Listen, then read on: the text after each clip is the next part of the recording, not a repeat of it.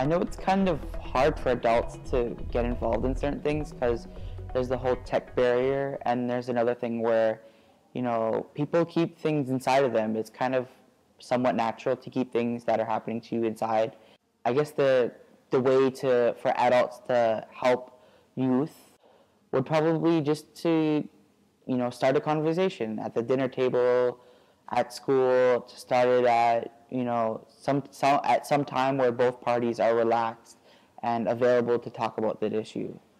Parents, if their kid's on Facebook or on anything, like, the parents should be following them just so they know what they've been up to, and that's just something I strongly believe in. Learn a bit more about the websites that teenagers and other kids are using these days. If they're getting bullied on Facebook, then their parents need to go on, look at the messages, see who it is, and block them, or just, if it's happening a lot, just get rid of Facebook.